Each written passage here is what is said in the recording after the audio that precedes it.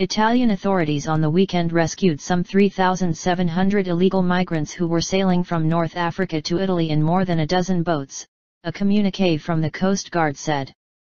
Coast Guard personnel said 3,690 migrants were rescued in 17 separate operations.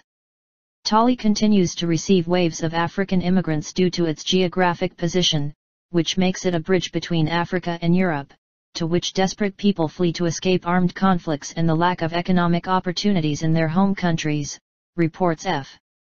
More than 3,300 migrants on Sunday and Monday will be brought by the Coast Guard to the Italian regions of Sicily and Calabria, local media reported.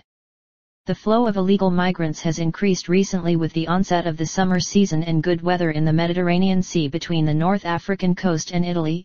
However, occasionally the voyages end in tragedy, as occurred on April 19, when an overcrowded boat foundered and about 850 migrants drowned, according to survivors.